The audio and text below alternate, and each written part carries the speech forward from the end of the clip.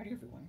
We're going to go over forging Leo runes, the builds you can use them with, and kind of how to sort your rune management so that you're making more effective usage of these runes that you don't really use elsewhere, but you can efficiently use on your siege offenses.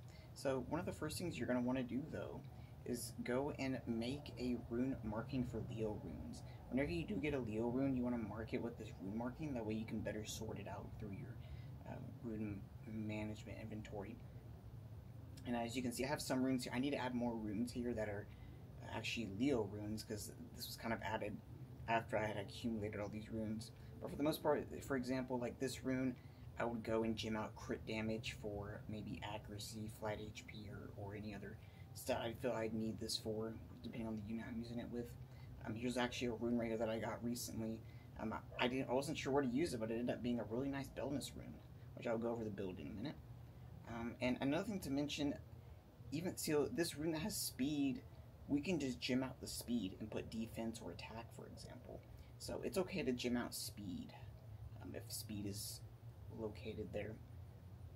But I was going to look at some example builds. Here's a Lulu that's high defense, so this is great versus Savannah defenses that you want to try to avoid defense break. Also has 64 res, 59 res is minimum when used with a 41% res lead. So in general, this is what I would use with my Tessarian Leo Lulu offenses. Here's another one. It's kind of the same idea here, but this is with a Tetra. And then here is the Belinus. This one is, I recently used it with Leo Tetra Belinus, and it doesn't have a res lead, so I went with 100% res here. As in general, it's just a very safe build. Unless you use some of the runes here. This one here, I could probably gem crit higher if I needed to, but I don't think I need to gem it any higher while there's mosquitoes. Here's another one right here, very efficient. I went and gemmed crit damage.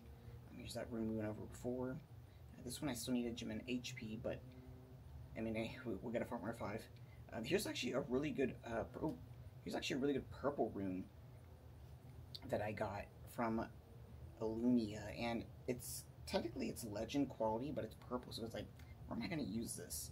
So when you're farming for grinds and ancient grinds and gems, you're going to end up getting a lot of blue grinds and gems that you don't really have use for, and those blue grinds and gems are actually quite nice for these ancient runes that are purple that you wouldn't really find much usage elsewhere. So I ended up just tossing a bunch of blue grinds and gems on this rune, and it's quite a solid bonus rune for Leo teams. Here's another one right here. This one doesn't have attack, but it has the res I need for this build. So even though we don't have attack, it ended up being quite perfect. Here is the Helena. This one right here is 100% crit rate build. I'm not running crit damage. I want to maximize my tanking potential. So we'll go over her runes here real quick. This one has speed, but that's okay. I had used this for a non-Leo team in the past, but for the most part, if you have a little bit of speed on the Helena, it's fine. And sometimes it's okay for tuning with Gian, because Gian usually you want to be faster than Helena, but if you have a little bit of speed on a Leo team, it's okay. It's just not going to be as efficient unless you're taking speed tuning in regard. Here's another one here. It doesn't have attack, but it's still quite, it still does the job. I put HP because I wanted to be tankier to survive. Here's another one here. Don't have attack, but in that regard, it's still fine. This one also works as well. Here's another one right here. I can actually gem the HP or defense higher here. And then here's a really nice violent rune that I ended up just turning into a Leo rune. I could have put speed, but it would have been prioritized for like an HP scaling offense unit, which I could have done it for but wait, actually no, I gemmed the defense right here.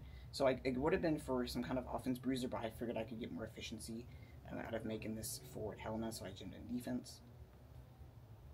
Here's Royd, used with Leo Riley Royd, so he is high HP, defense, crit rate is kind of whatever.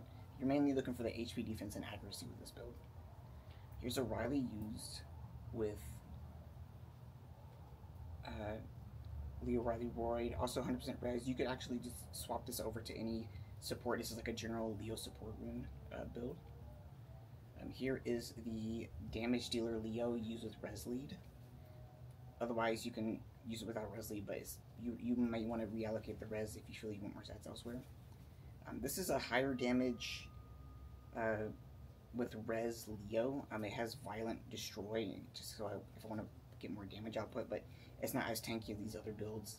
This is actually a tankier build, 2x Will, 1x Shield, which is used with Leo, Helena, GN offenses, a little bit of extra turn 1 protection.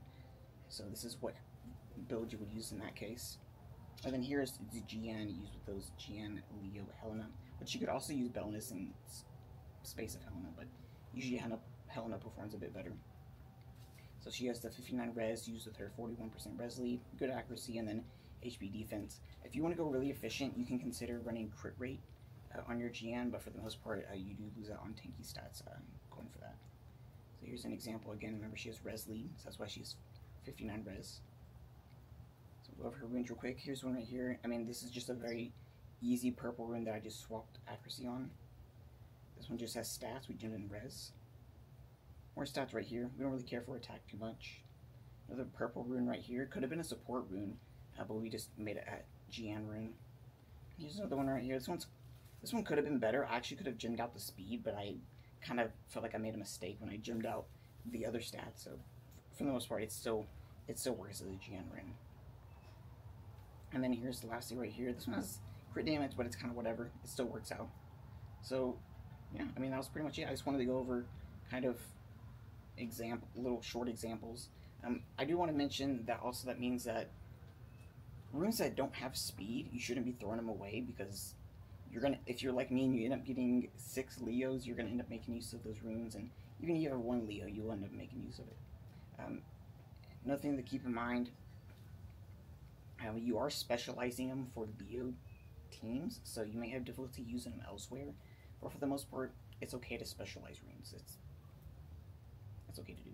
Alright, thanks for watching.